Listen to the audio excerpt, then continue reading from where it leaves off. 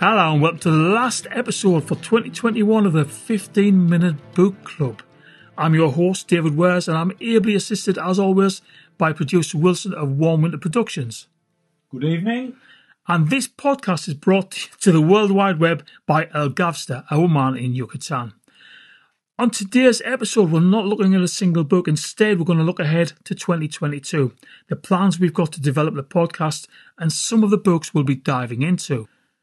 Before we start though, if you'd like to recommend something to read, make a complaint, offer to buy me a cake, or get involved with the production of the podcast, get in touch. I'm on Facebook, look for David Wares, that's spelled W-A-R-E-S, or via this email, jazzpunk101@protonmail.com. And if you'd like to subscribe, feel free. We've already got one listener who's going to get involved and discuss some of their book choices. So right now, we are taking on extra people. Feel free to get in touch. Okay, moving on. Here are some of the books we'll be looking at next year. Starting off with Tender is the Night.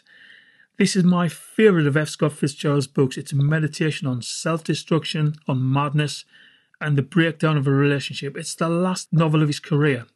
And if Gatsby is his great novel, Tender is the Night is his greatest. So I'm really looking forward to that.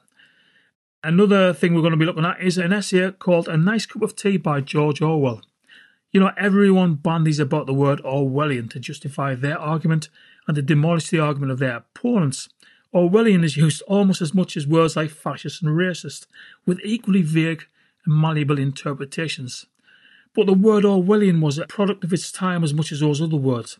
So, from all the books and essays by Orwell, I really want to look at this one, A Nice Cup of Tea.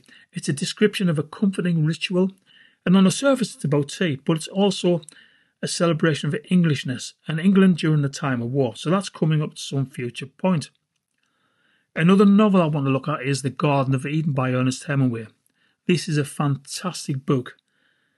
Hemingway's writing tends to be synonymous with rugged masculinity, but this novel explores, would you believe, non-binary relationships about 80 years before the idea became fashionable. I'm also going to be looking at the Roald Dahl novel Danny Champion of the World, because we need to do more children's novels on this podcast.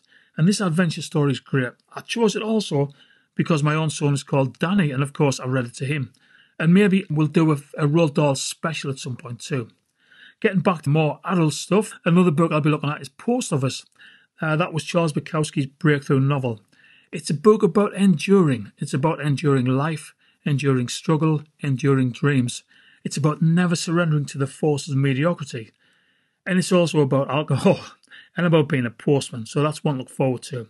Treats by Christopher Hampton will be the first play script we're going to look at. It's a dark tale of a woman who has to choose between two men, a nice guy who's just a bit boring, and a complete bastard who's also interesting, charismatic, demanding, and quite a bit cruel as well. It was written in the early 70s, and it's been updated since, but the dynamics of the relationships are completely unreconstructed.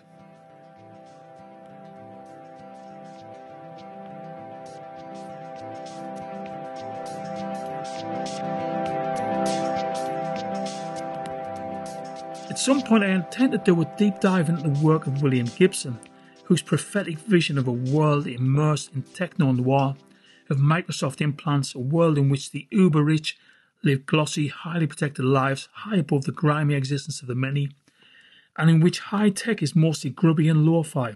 More prophetic than H.G. Wells or Philip K. Dick, William Gibson is the sci-fi writer whose imagination conceived the world we live in long before it happened.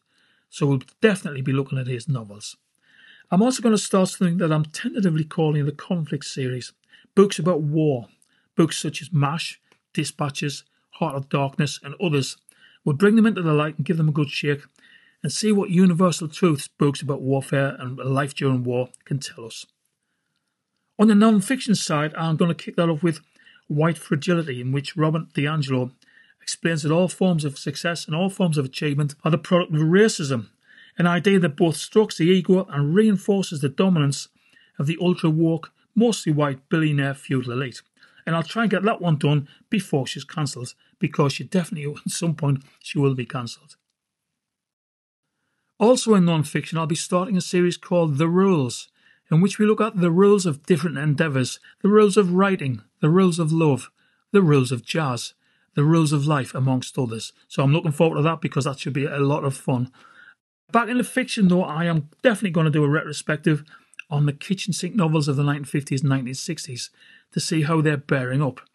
I suspect that the attitudes and aspirations of those smart, bolshy, working-class writers have become more like historical artefacts than novels, but we'll see. So that's a taste of what's to come as far as the core activity of this channel goes, which is book discussion. But I've also got other plans where there'll be guest readers, people who want to get on board and do their own book chat. We'll also be reading extracts or even series of chapters from classic and well-loved books because we like books and we want to. I'll be doing interviews with writers, both established and unknown writers, and this will become a regular spot in the channel's output. And finally, we'll be setting up a monthly roundtable where, alongside myself, there'll be a group of enthusiast readers and writers discussing literature and other related stuff. So that's the 15-minute book club plans for 2022. They will probably change. They'll certainly evolve and expand. As Malka almost said, no plan survives first contact with the reader. But that's a general outline. And again, if you'd like to get involved, if you'd like to contribute, suggest a book or topic, or if you'd like to just comment, feel free to get in touch. Contact me at this email, jazzpunk101@protonmail.com, and I'm also on Facebook. At this stage, the podcast is still developing, so we welcome your involvement. And of course, subscribing to the channel will help. So this is the 15-minute book club. Wishing you a happy new year from myself, David Wares, and from producer Wilson. All the best. For 2022. We'll be back next week for something completely different.